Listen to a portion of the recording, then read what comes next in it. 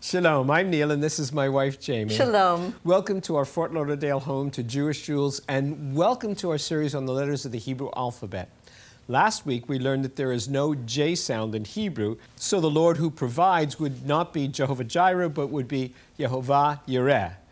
Yeremiah, Jeremiah, that's how he said in Hebrew, and of course Jonah, which we learned means dove. Now let's enumerate the other letters we've covered so far in this series. Aleph. Aleph. Bet. Say it with us. Let's start again. Aleph. Aleph. Bet. Bet. Gimel. Gimel. Dalet. Dalet. Hey. Hey. Vav. Vav. Zayin. Zayin. Chet. Chet. Tet. Tet. Yud. Yud. And today is letter number 11. Ken. What'd you say? Ken. Well, actually, I could say Yofi, and then I'm going to say Ken. Yofi's from last week, wonderful, but I said Ken. If you're ever in Israel and they ask you if you'd like a bottle of water, always say Ken. Yes. You can never drink enough water. The word Ken, which means yes in Hebrew, begins with our letter of the week. Let's join our Hebrew professor, Dr. Ben Gigi, as he introduces this week's letter and its fascinating word picture. Welcome back, Dr. Ben Gigi. Thank you. Today's program is about the 11th letter of the Hebrew alphabet, which is? The letter Kaf. And why do I do that? Because the meaning of Kaf is the palm of the hand. And if you look at it sideways, this is exactly the shape of the letter Kaf. And it means? It means the palm of the hand, right. And give us a Hebrew word that uses the Kaf and how it fits together. Okay, many examples. Let's take one that is biblical, to tie it up to the Bible, connect it to the Bible. Speaking in Genesis about Abraham, who is very heavy, and this is from Genesis 13:2. Speaking about, it says, "Ve'Avraham kaved me'od b'mikneh u'b'zahav." And Abraham was very rich in cattle, silver, and gold. So, well, kaved is rich? You would assume that kaved means rich, but really kaved in Hebrew means heavy. So here is the first time we connect between weight and richness. He's heavy in gold and in silver, heavy. And that makes the translators say he is rich. They would not say the word heavy. Right. But kaved has to do with weight. Kaf, bet, and the letter dalet makes it heavy. But look how the word heavy in gold and how human we are even since the ancient time of history. Well, he's heavy in gold and silver and in cattle. But what's the word that is the derivative from the word kaved? Kavod, right. Honor, dignity, glory. Glory. Usually it's translated glory. Yes, even glory. How unglorious is to think that we reach a lot of glory and a lot of honor because we are heavy in gold, in cattle, or in silver. But apparently this is intrinsic to the Hebrew language. We can't change it. Personally, I cannot comment on that. But kaved, heavy, and kavod are related. Honor and dignity had to do apparently with being heavy or rich in gold, in silver, and in cattle. Very interesting. Have you got another word for us, another Hebrew? Many. Let's take one. There's a beautiful scenery in northern Israel. If you ever visited, of course you did, or you took people with you. I'm sure you took them to the Sea of Galilee. Yes. This is what it's called in English, Sea of Galilee. That is describing where it is located. But for Hebrew people, we don't need to know where it is. It's like telling you, well, I'm not going to give you any example. Sea of Galilee is called in Hebrew Kinneret. Kinneret starts with the letter Kav, and it is coming from the word kinor, which means a harp or a violin. And if you look at the shape of the Sea of Galilee, it does look like a harp. Yes. So it's called Kinneret after the shape of the kinor. Since we talk about the kinor, I can't help but mentioning to you the most amazing kinors that are mentioned in the Bible, in several references in the Bible. The Bible speaks about two kinors. One is the kinor, well, we know it's a kinor of King David, right? Kinor David. But the Bible speaks about the kinor Asor. This is a kinor, this is a harp of Asor, which means 10 strings. Right. And another kinnor, even more amazing, relates to your program. Wait a minute.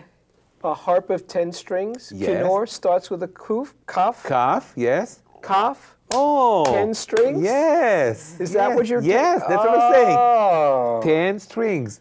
And another one, even more related to your program, is the other kinnor that the Bible speaks about. And this is, listen to this. It's a kinnor, it's a harp with 22 strings. Oh. 22. Two harps in the Bible with clear description. 22. The Aleph Bet. The Aleph Bet. The makes Aleph Bet, music. which makes music. Are we hinting here that there is music in the Bible, in the words themselves? Apparently, yes. So if you look at the kinnor, but try to give any musician, many of you are musicians, right? Take a 10-string harp and try to play on it. How can you do that? It does not go with a do, re, mi. That's a scale of 7. What about the 22? There is still an extra one. If you go 7, 7, 7, it still won't work. Apparently, there is a persistent belief since the ancient time that there was a musical cue, a musical opening, or what do you call that? Score that is not known to us today, that they use in the Bible. Look at the book of Psalms. The entire book of Psalms is filled with musical cues. And it says the musical instruments in the beginning. But how did they play on the 10-string harp and in the 22-string harp with what we know today with the do, re, mi? It doesn't work. Something here is missing. And when they left the land, what did they do? Did they take it with themselves to Babylonia? No. They were taking the kinnor, the 10-string harp, and they were hanging it on the willow trees. Remembering Zion. Exactly. And then there was a couple in Israel. They went and recreated of the harp of King David, recreated it by the biblical description, and now it became famous. They are everywhere in America. You go, this famous picture. This is the harp that did Shoshana and Micha Harari made in, I think you introduced me to them, right? Yeah. And we spoke and we did a project together, and I think many people are blessed with them. We wrote them 100 psalms, psalms which are direct speech of a person to the Lord. When you're asking, the whole book of Psalms, out of the book of Psalms there are excerpts, and we sent it to them and said, take that harp, the first replica of King David's harp that you've done, and go to the wall in Jerusalem, the dwelling place of God, Shekinah glory, the Shekinah glory, and get inspired and write music for those 100 harps. And they've done that. This is Psalms of the Heart. Danny, is there a connection with the Kaf then and Kippur, like in Yom Kippur? Of course. I knew it. Well, you knew it, and you're right. Kaf, the symbol is like a hand, but it means every time, the letter Kaf is a prefix in Hebrew. So every time it appears before a word, it will mean as or like, okay? So you said Kippur. Kippur is the word beyond Kippur is the word kapara. And that means the atonement. We'll talk later on in some of your other programs, if I will be honored to do that, about the kapara. Well, the Greek for the kapara is the holocaustos. This is the desire that God wants and is willingly taking sacrifice. But the word kapara in Hebrew, and this is really not scientific, but looking at the word, ka is as or like, and para is a calf. And this is what we use for sacrifice. We have full description in Leviticus how they use the calf and what parts to use on the calf for the sacrifice. And what is the atonement? Is that a higher level of sacrificing? When we atone to God, there is one day in the year we ask for forgiveness for the sins, and that's Yom Kippur. Right. And we are either pardoned or judged. This is the day of judgment, right? But the word kapara, ka is as or like, and para means it means a calf. Like a calf, like a sacrifice. So the atonement, the request from God, is taken perhaps as a sacrifice. Kapara and Kippur. It could be, again, I want to state here, it's not scientific. Right. But there are so many things here in Hebrew that break the law of coincidence to be coincidental. And really what I hear you saying is that when we have prayers of true repentance, it's as if we offered a sacrifice. Exactly. Taken, well, you said as if, And that's the kaf. That's the letter kaf, means as or like. And that's the word. It's a part of the word kapara or kippur. The word kippur, not to be mistaken, the kaf means as or like in that word. Right. Thank you, Denny. Like a sacrifice, but not exactly what God requires. Listen, Leviticus 17, verse 11, "For the life of the flesh is in the blood, and I have given it to you upon the altar to make atonement for your souls, for it is the blood that makes atonement for your soul." Not the mitzvot, not the good deeds, not the repentance, not anything that we do. It is the blood that makes atonement for our souls. It's kind of like this kippah. I can put it on my head, and it will cover my head, but it doesn't take my head away. It was the blood sacrifice that took the sins away. Listen from 2 Corinthians chapter 5. "For he made him, Yeshua, who knew no sin, to be sin for us, that we might become the righteousness of God in him. He became sin." What awesome love that Yeshua took on our sin. He literally became sin. And because of that, we have a verse, a promise in 2 Corinthians chapter 1 that says, "For all the promises of God in him," meaning in Yeshua, "are ken v'amen." Yes, and amen. Yes, and in him amen, to the glory of God through us. I love that. Ken v'amen. It's so exciting to learn Hebrew, but you have to start somewhere. You have to start somewhere. And that's why we prepared this Hebrew Jewels alphabet card, Aleph Bet card for you, if you will. It has the Aleph Bet, it has the vowels, has some Hebrew prayers, and it also has some of the Hebrew word pictures. You can download a copy free from our website at jewishjewels.org. Simply select the Resources drop-down menu and then choose the Aleph Bet card. The Aleph Bet card will teach you how to pronounce each Hebrew letter and vowel, and will also teach you a few basic Hebrew blessings. Remember, that's jewishjewels.org, then Resources, and select Aleph Bet. Listen to this word picture, Neil, for the word ken, yes. It's spelled kaf nun. So to say yes is to open your hand to life or activity. Now the word kohen, which is the word for priest, and if your last name is Cohen, this, you know about that, is spelled kaf Hey nun. By placing the letter Hey in the middle or in the heart of the word for yes, the word picture which is formed tells us that the job of a priest, of a kohen, is to reveal the heart of the yes. Wow. Yeshua, our high priest, reveals the heart of our Father God, who says yes to us through his Son. Not no. God is saying yes to us today. The entire gospel is spelled out in the Hebrew word for priest. And of course, Yeshua is our high priest, and he says, ken.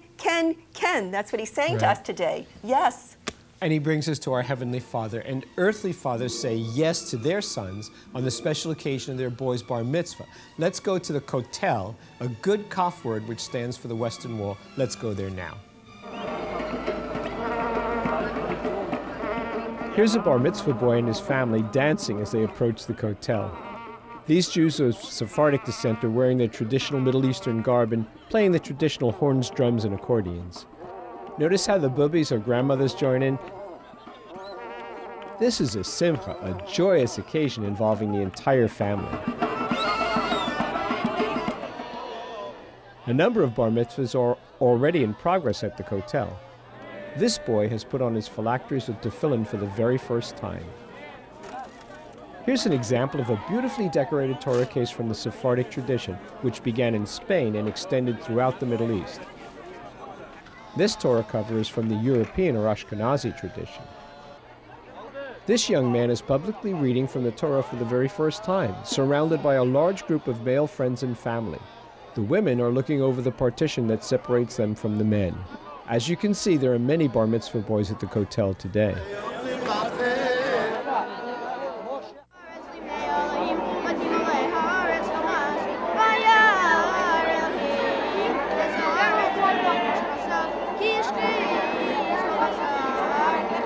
At the conclusion of the Torah reading, the men begin to chant and the women throw candy, which is symbolic of the sweetness of the Word of God. Prayers are continually being placed into the crevices of the kotel. A Kodak moment at the conclusion of the service. Now it's time to return the Torah to its resting place beneath the kotel.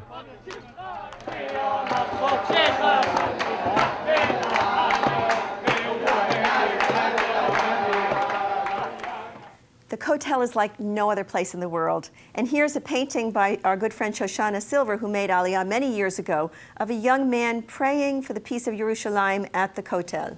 It's literally the western wall, the only part that remains of the temple that Herod built on the same site that Solomon had built a temple. Listen to the promise that God made when Solomon's temple was dedicated. This is from 1 Kings chapter 9.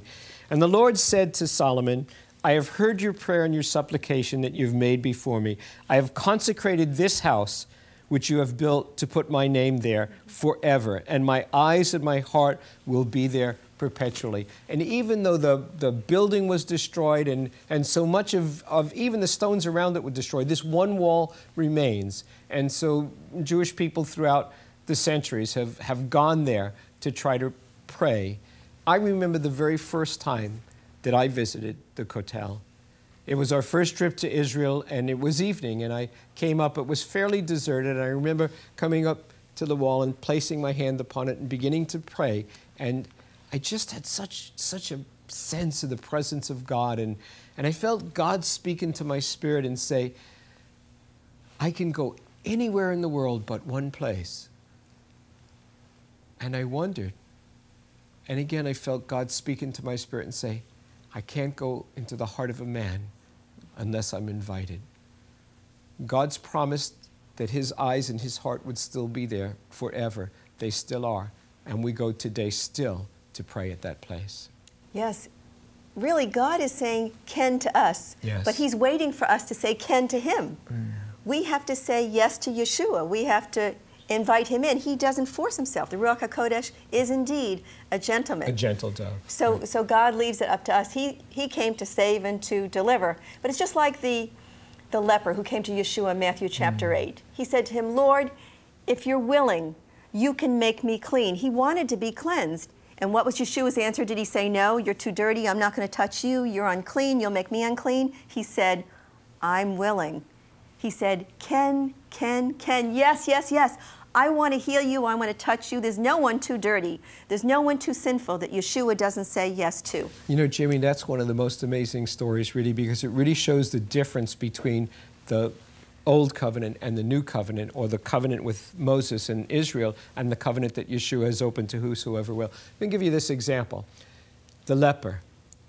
If under the Old Covenant, Yeshua had touched the leper to make him clean, Yeshua would have become unclean.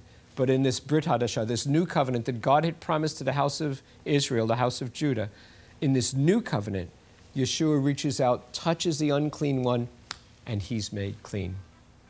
Amazing. Now, for some additional prophetic insight into Kaf and Yeshua, let's visit our friend Elaine Caruso, who graciously shared her Hebrew letter banners with us.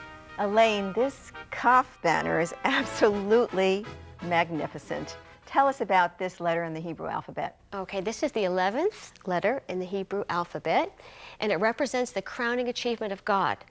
Jewish sources say that the Torah, the Sabbath, and Israel are the crowning achievement of Hashem. But they also say that a good name is the highest crowning achievement a person could have. So what we actually have here is the name Yahshua on the four corners of the earth, and that's in reference to Isaiah 45, where Hashem says, look unto me, and be ye saved, all the ends of the earth. For I am God, and there is none else. That unto me every knee shall bow, every tongue shall confess, in the Lord God is righteousness. All who are incensed against him shall be ashamed. And in the Brit Hadashah, the New Covenant, we see the same thought expressed by Hashem, where Philippians 2:9, it says, who being in the form of a servant, thought it not robbery to be equal with God, but made himself of no reputation, made in the likeness of man.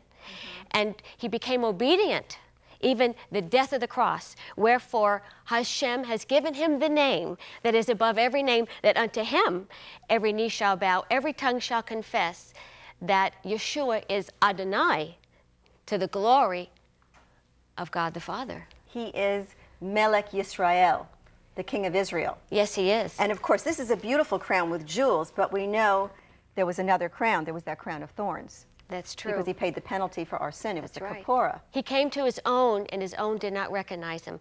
But to as many as received him, to them he gave the power to become the B'nai Elohim, the sons of the living God. Here we have the 12 tribal stones that represents the 12 tribes of Israel. We know that one day they shall nationally crown Yeshua, King of Kings and Lord of Lords. And this is on every Jewish prayer shawl, this crown here. It looks exactly like that. And down here we have a Hanukkah, and we have on both sides, the right and the left, we have 12 leaves and 12 olives, and that represents his government.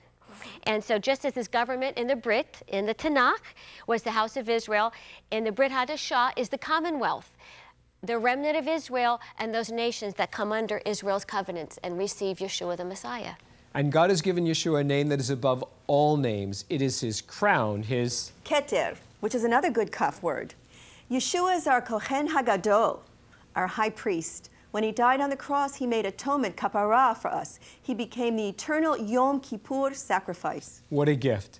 The gift becomes even more amazing when you begin to learn about it in Hebrew. And that's why we've prepared this Hebrew Jewels card for you with the Hebrew alphabet and the Hebrew vowels, some Hebrew prayers, and some Hebrew word pictures. We'd like to send it to you as a free gift. You can download a copy free from our website at jewishjewels.org.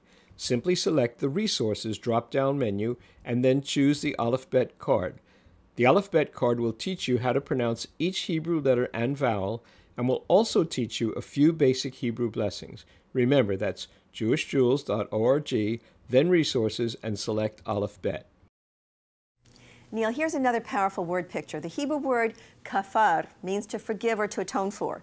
It is spelled kaf, Pei, Resh. Its word picture tells us that forgiveness comes when you cover the mouth of the man instead of pronouncing judgment. And you know what that reminds me of? In John chapter 8, the Pharisees and scribes brought to him a woman caught in adultery.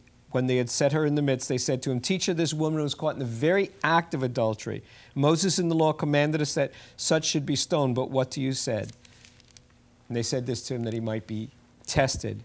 And they continued asking him. He raised himself up and said to them, "He who is without sin, let him be the first to cast a stone." And again he stooped down and wrote on the ground, and those who heard it, being convicted by their conscience, began to leave one by one.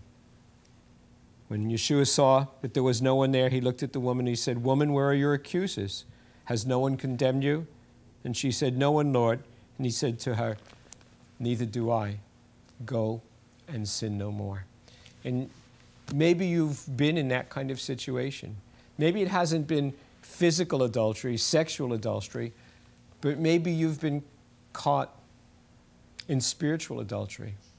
You know, that's idol worship. I don't mean little stone statues. I mean maybe your children, maybe your job. Maybe something about your job is more important to you than what God has asked you to do. And you've had this conviction. You've had this feeling inside of you, something to do with your job. Maybe it's to not work on Shabbat. Maybe it's to change jobs. Maybe it's to not sell those magazines or to not dispense that kind of prescription. I don't know. But that too can be adultery. Spiritual adultery. And of course there's emotional adultery as well, isn't there, Jamie? Yeah. But God forgives it all. The heart of the Father says yes. But one thing, God is a God of great love. He is also a holy God, and he can't tolerate sin. And that's what separates us, no matter what the sin is. If you've committed adultery, if you've committed murder, if you've stolen, if you've lied, all of us have sinned. I've sinned. For all have sinned, the Bible says, and fallen short of the glory of God. But through Yeshua, we have that forgiveness because he is God's yes. He says to you, ken ve'amen today, all the promises. So now it's your turn to say yes to Yeshua. Open your heart to him. Say, yes, I do believe, Yeshua, that you are the Mashiach, Melech HaMelachim, the King of Kings, the Son of the living God. Yes, I do believe that you died for my sin. Ken, I do believe that God raised you from the dead. Ken, I do receive you as my personal Messiah, as my Savior. Ken, I do want to follow you always. Ken, I do believe that all the promises are ken ve'amen, that to me now that I believe. Ken, Yeshua. Yes, Yeshua. I receive you. Teach me about your love. Help me to follow your word. Ken. You are my shepherd, my love.